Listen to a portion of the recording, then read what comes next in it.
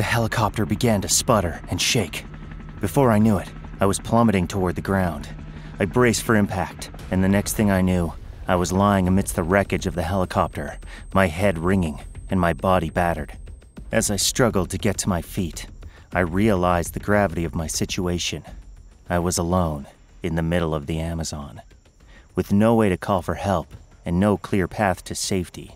The sun was beginning to set, and the jungle was already coming alive with the sounds of nocturnal creatures, killer bugs, deadly birds, and who knows what else was waiting for me.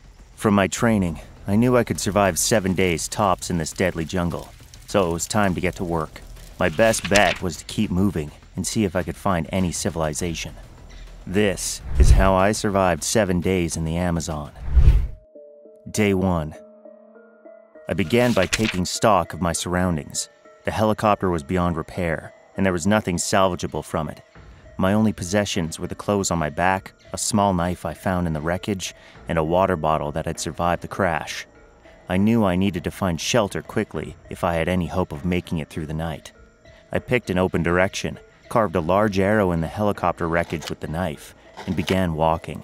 If anyone found the wreckage, they might find me this way, but there was so much I needed to figure out. Where exactly was I? What could I eat? And how would I stay alive when I needed to sleep? Day 2. I was lucky to have crashed near a stream of water, but I was terrified of what deadly bacteria might be lurking inside. I wanted to boil it, but had no equipment to do so. Instead, I did the next best thing. I filtered the water through my socks and blocked any bits of dirt and residue from making it through. It wasn't perfect, but it'd have to do for now. I washed the dirt and blood off my face, hands, and feet. Running that water through my clothes made me need to use the bathroom. I set about my business. A surge of pain in my foot caused me to fall backward. My urine and blood attracted a kangaroo fish, which wasted no time embedding itself in my foot. Painfully, I quickly sliced it off with my knife. Note to self, don't go in the water. The stream leads me to a larger lake. Along the way, I came across various plant and animal life that I had only read about in books. Bright, poison dart frogs, colorful macaws, and monkeys swinging from tree to tree. But I also saw evidence of danger, like these strange animal mud tracks near the stream. What could that be? The problem with following the water is that at some point, every animal needs to drink, and all I had to defend myself was a small knife. With my immediate needs taken care of, I set about finding shelter for the night. I knew I needed to get off the ground to avoid predators and stay dry in case it rained. Though the Amazon is home to plenty of tree-climbing predators, it was still better than lying on the ground.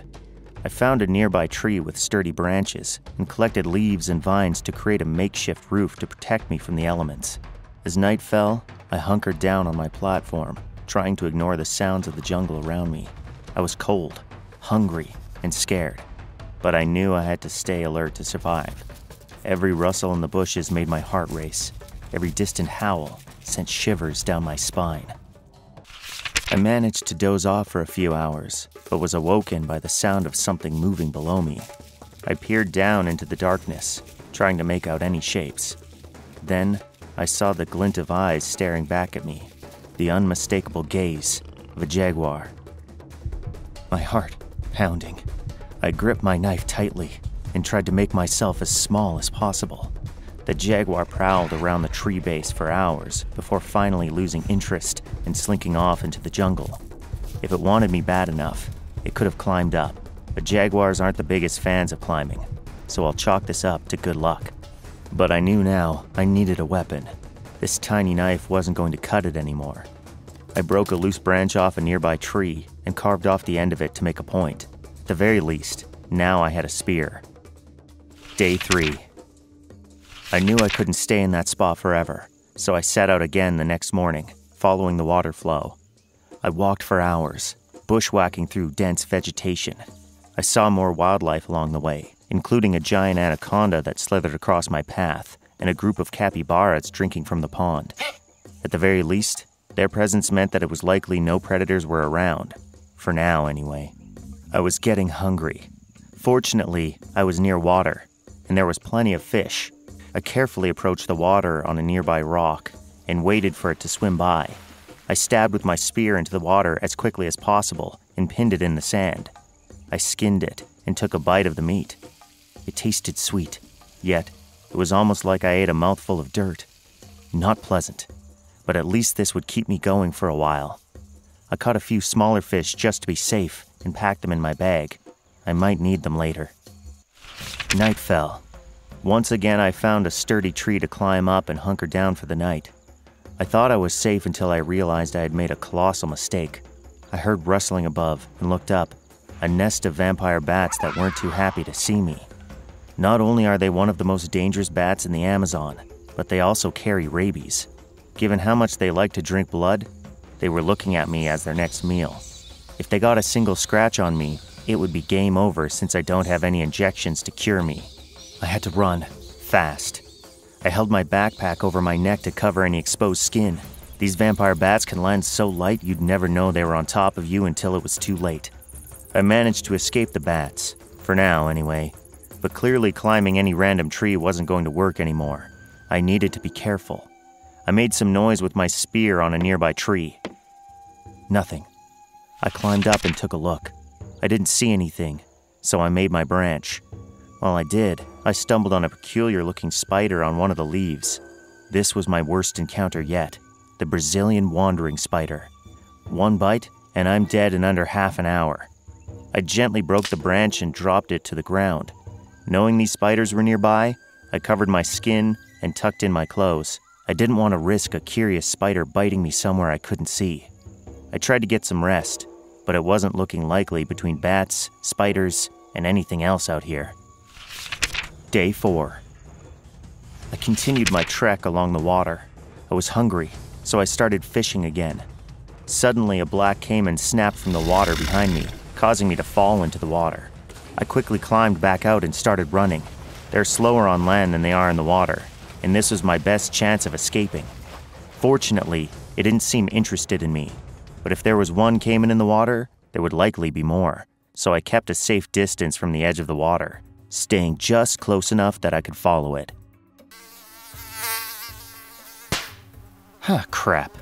The evening was approaching, and given where I was, that meant mosquitoes would quickly be everywhere.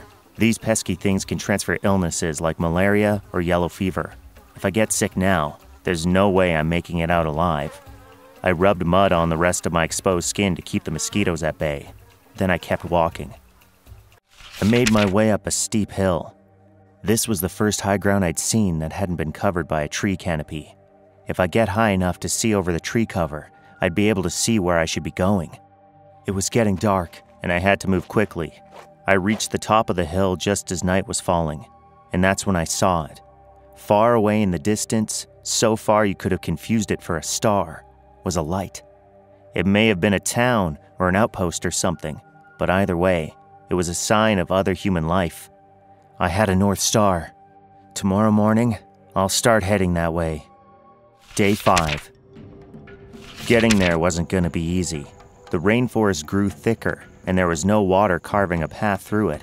I'd have to try to force my way through. The wildlife wasn't getting any safer either. I was hungry. It was time to go fishing. I quickly was able to spear a fish when suddenly a school of piranhas swarmed the fish and in moments devoured the whole thing. Seems like I won't be eating here. Day 6. I was getting closer. I could see the light without getting too high now. I just had to keep going. I walked so far that I was underneath a massive tree canopy. I found myself constantly looking up, just in awe of how large everything was. Something hit me on the back of the head. I heard them. Their cries still terrify me to this day. A group of monkeys had surrounded me and began to bite and attack. I tried to kick them off, but it was no use. There were too many of them. I was finished.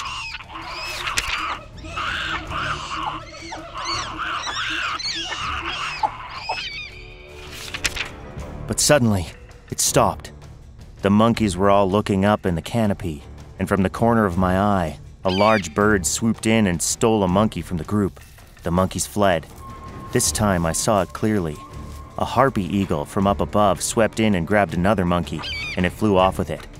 Harpy eagles are apex predators, and monkeys happen to be one of their main prey. I guess today, I was just the bait they needed to draw them out. I couldn't wait around. I tried to wrap up my wounds with the torn part of my shirt, and I kept walking. Day 7. I finally found it. A road. I walked until I found a human being. Luckily, at a security gate for a nearby national park, there was a staff member with a first aid kit. He promptly called me an ambulance and tended to my wounds. I was a lucky one. Usually an encounter with even one of the creatures I saw meant certain death, and that's to say nothing of the dangerous plants and bacteria. My adventure was over, and I'd made it out alive, and amazingly, with only just a few scars to show for it. And that is how I survived 7 days in the Amazon.